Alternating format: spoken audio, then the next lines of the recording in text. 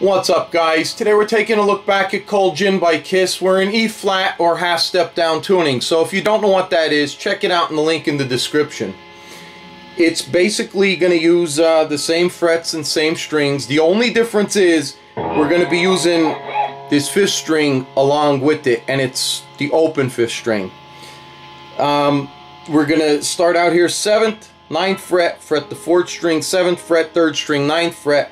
We're going to strum through the open 5th, 4th, and 3rd string one time.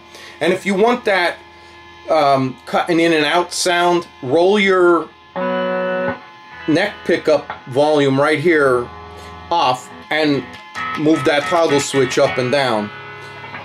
And if you don't want to do that, just, you know, ignore this part, but it's going to sound like this.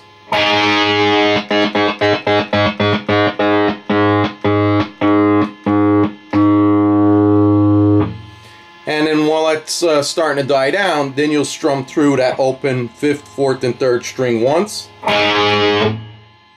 Then we come up here 5th and 7th fret, fret the 4th string, 5th fret, 3rd string, 7th fret, strum through the open 5th, 4th, and 3rd string one time. Then we leave that 3rd string fretted on the 7th fret and fret the 4th string over here on the 4th fret. And we strum through those same strings once, slide back down on that 4th string to be fretted on the 5th fret, and you're going to strum through the strings again one time, and then we slide it back up and fret the 4th string 4th fret and strum again, and then we slide back down 4th string 5th fret and strum them again. So that's going to sound like this.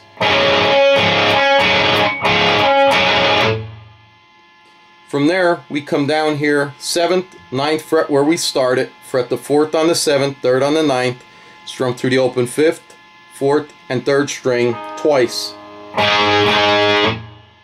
Then you're going to mute them strings.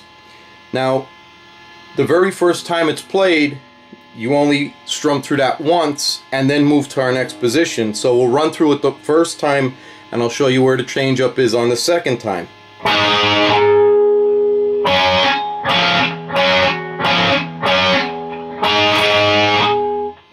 So that'd be our first time. Second time around, we're going to strum through the open 5th, 4th, and 3rd string twice. Move back up, and everything's the same here.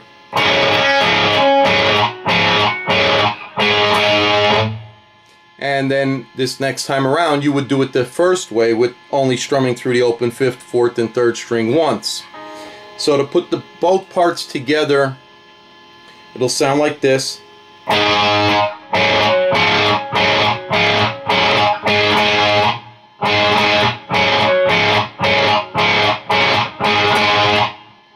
And then there's another part where you can do 2 strums here on the 7th and 9th fret. It's just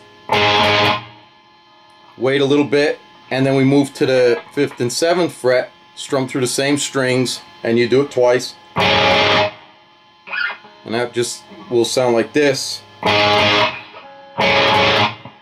And there's, you know, a pause in between them, of course. But then you come back down to your 7th and 9th, exactly where we started. And then the riff starts over again. One strum.